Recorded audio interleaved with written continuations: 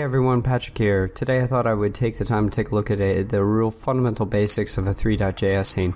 Particularly, we're going to be looking at the HTML involved and how we can kind of use JavaScript, CSS, and HTML all to combine to really pull together a basic THREE.js scene. So if you're interested in learning the basics on it, this is kind of the tutorial for you. I've switched over to a WebStorm for an IDE environment. Hopefully this will be a little bit easier for y'all to read. Okay, so here is the basic Markdown of our scene. And this is nearly almost completely pulled off the THREE.js website.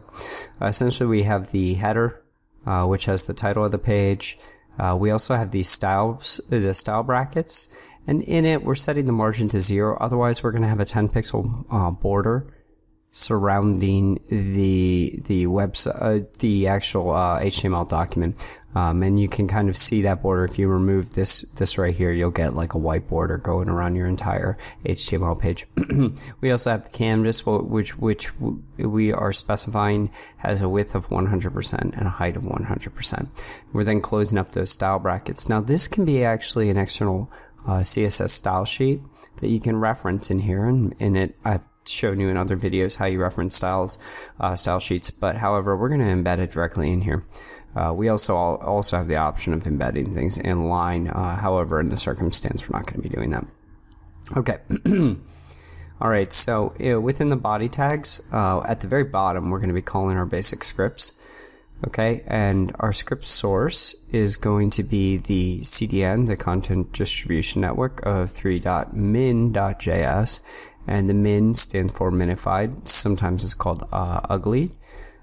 Basically what it does is it strips out all of the spaces within it and makes a more compact file. However, without any sort of mapping to it, it's very difficult to kind of troubleshoot a minified file. So you basically want to use that only on production environments, and you want to typically stay away from it in development, where you can actually kind of trace back the code and figure out what's going on.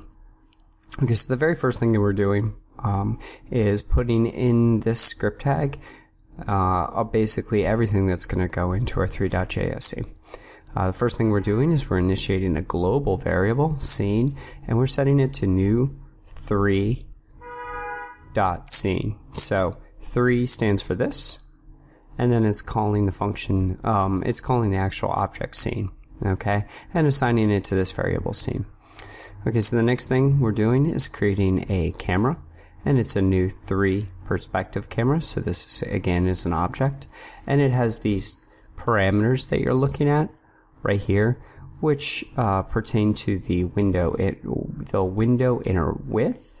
Okay, and this is a basic JavaScript call, which says that basically take the measurement of the inside width of the window, and the measurement of the window, the inner height of the window.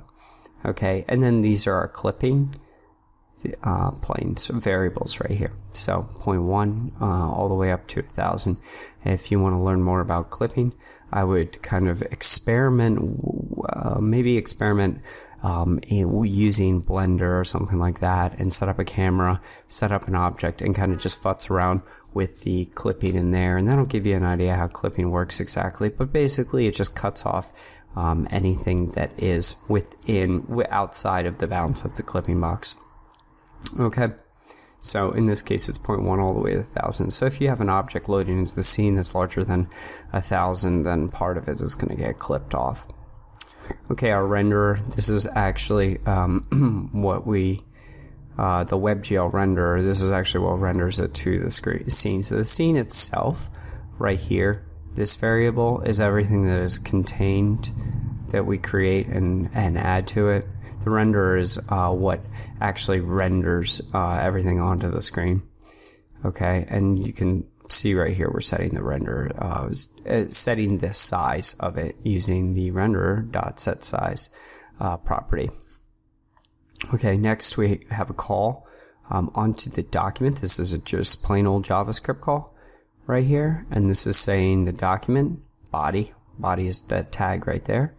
Append child, that means that basically add this as a child of this parent body, renderer DOM element. Okay, So that's just going to be basically appending this renderer right here to the body right here. Okay. And then finally we have our geometry. So we have a variable for geometry, new THREE.js, and the geometry is 1 by 1 by 1. Okay, so that's X, Y, Z. Alright, and then we have a material, which is a three.mesh basic material. And in it right now, it is set to red.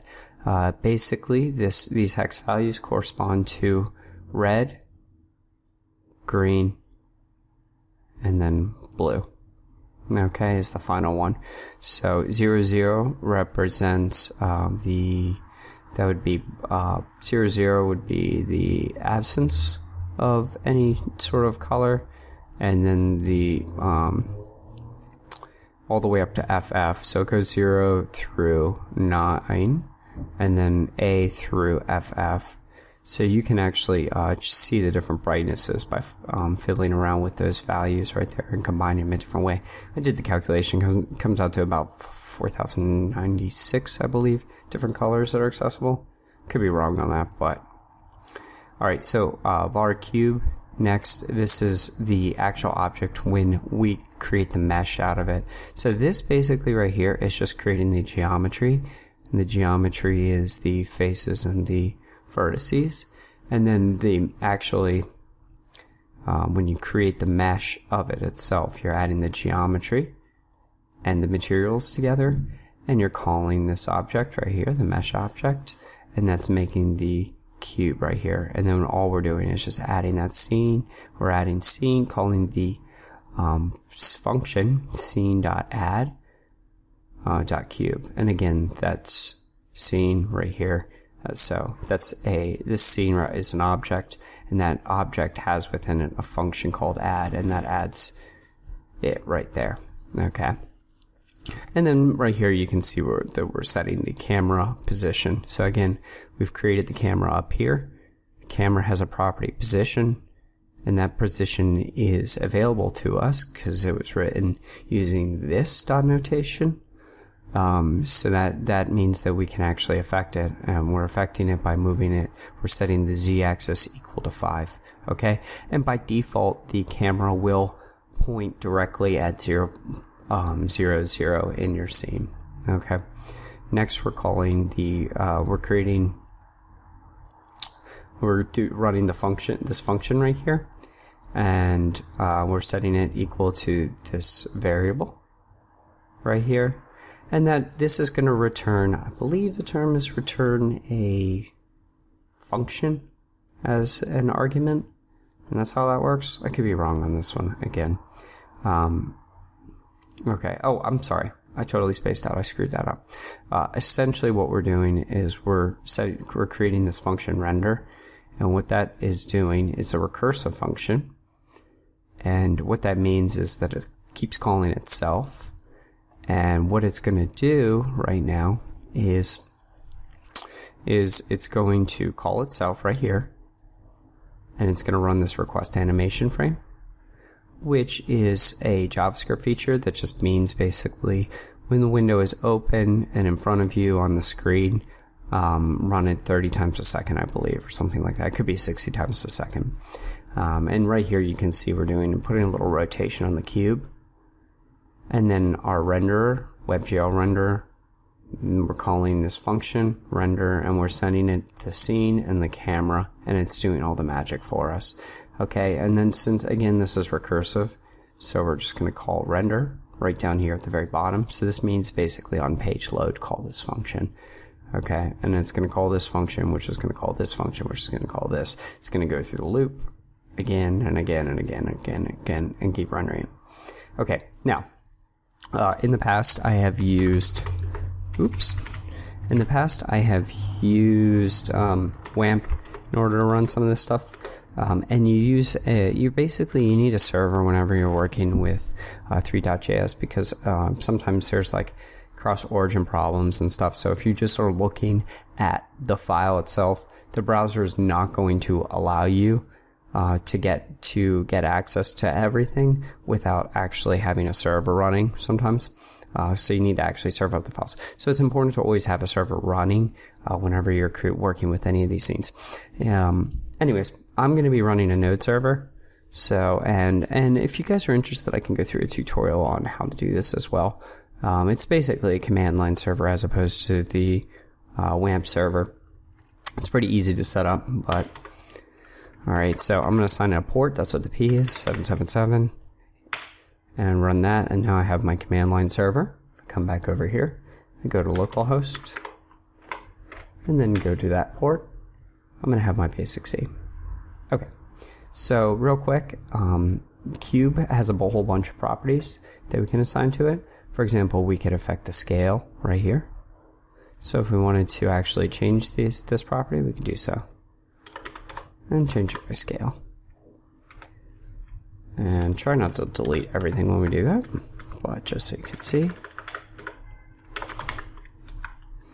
Save, refresh on this, and you will see now. It's still spinning. Our scale changes. And again, I mentioned before how you could kind of fiddle around with these colors any which way. So if I wanted to, I can move these colors over here, hit save, now refresh, there's your green. Remember I said it goes RGB. So the final one, put it down at the end, hit save, refresh, and that should be blue, but it's not. Let me try it again. There we go. Alright, so now you see our blue. And then we can combine these. So red and blue and green will give you that kind of cyan color. Okay, and then we can combine, we can move this over here. Hit save. What color do we get? We get that magenta. And then our final one, move this over here. Hit refresh, and you get your yellow. So you see that goes RGB, red, green, blue, whereas when you combine these, you get the cyan, magenta, yellow. So just a little bit of interesting information to show you. Alright, cool. So I don't think there's a whole lot more to go over within this scene, but I think this is good and covers a lot of stuff. Anyways, thank you again for watching. I hope this clears up a lot of questions that you may have had when it comes to Three.js. If you have any more questions, just feel free to post in the comments, and I'll try and get back to you as soon as I can. Anyways, I'll post this also up on CodePen so you guys can play around with it. Thanks again for watching, and don't forget to subscribe.